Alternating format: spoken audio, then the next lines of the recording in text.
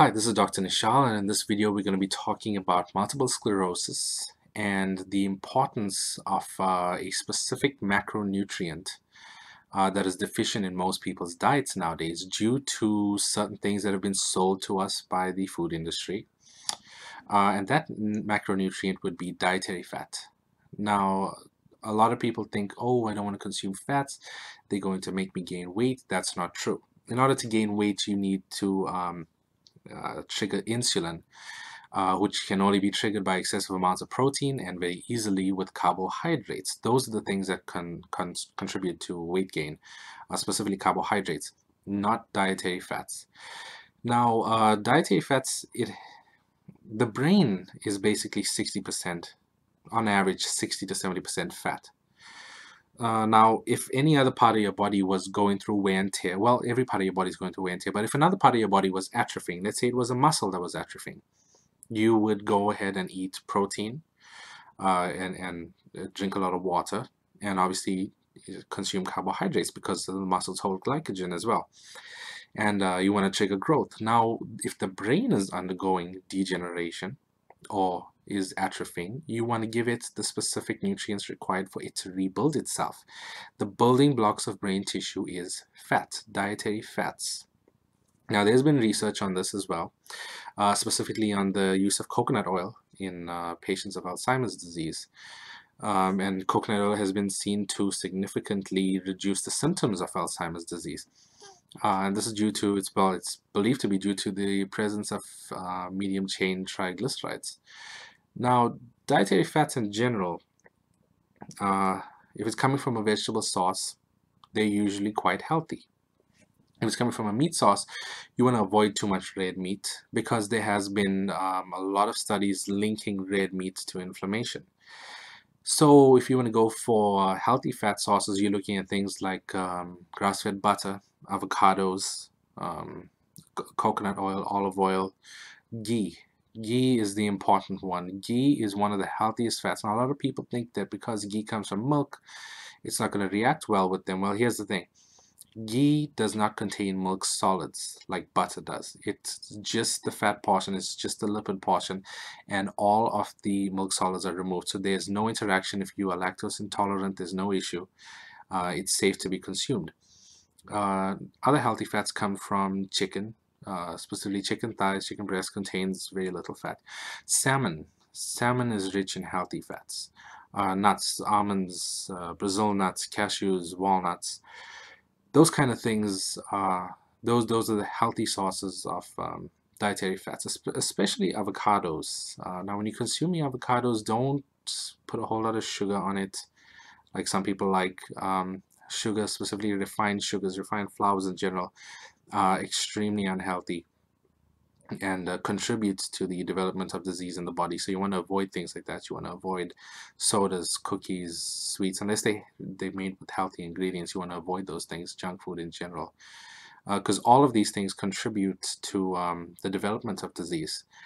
And stress is another contributor to the development of disease, especially autoimmune diseases.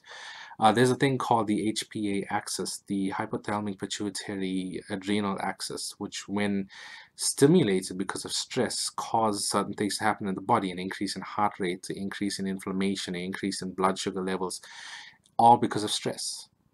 So we want to avoid that. So stress is something that you really need to counteract. And luckily, the medicinal plant that I mentioned before, Ashwagandha, significantly counteracts the effects of stress. It reduces the hormone cortisol, which wreaks havoc in your body and causes all of these things that I mentioned, increased inflammation.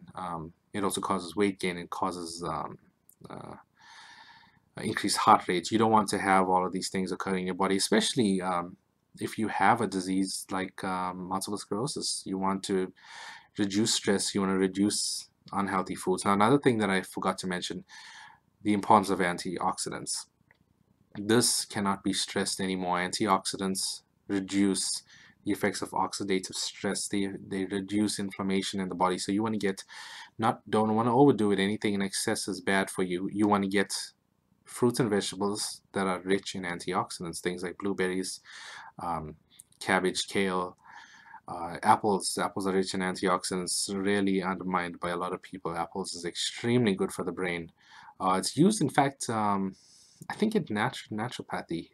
It's used for treating amnesia. Um, Other fruits would be berries, all kinds of berries, strawberries, blueberries, raspberries, things like that. You want to consume a lot of these things. So we need dietary fats and we need antioxidants in our diet to enhance brain function, to improve the building of brain tissue.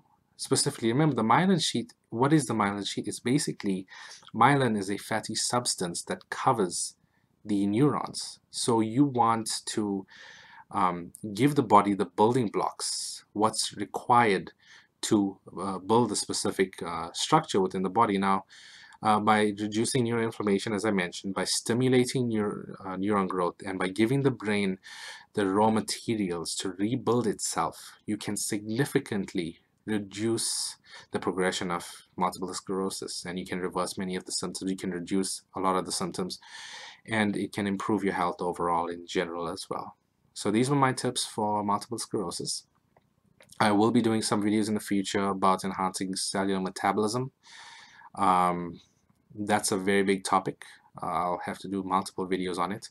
But that's going to play a key role in MS as well. So I want you to keep in touch. If you're on my YouTube channel, if you're seeing this video on YouTube, I'm going to be uploading in many places. Please subscribe to my YouTube channel, or follow me on Facebook. It's facebook.com/Dr. Nishal, DoctorNishal.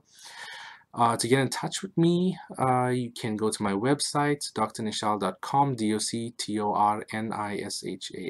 DoctorNishal.com, and go to the consultation tab. And yeah, and if you're in the Florida area, my practice is located in Altamont Springs, which is just outside of Orlando. And I wish you all well. And I hope you all feel better, and I hope that these tips benefit you.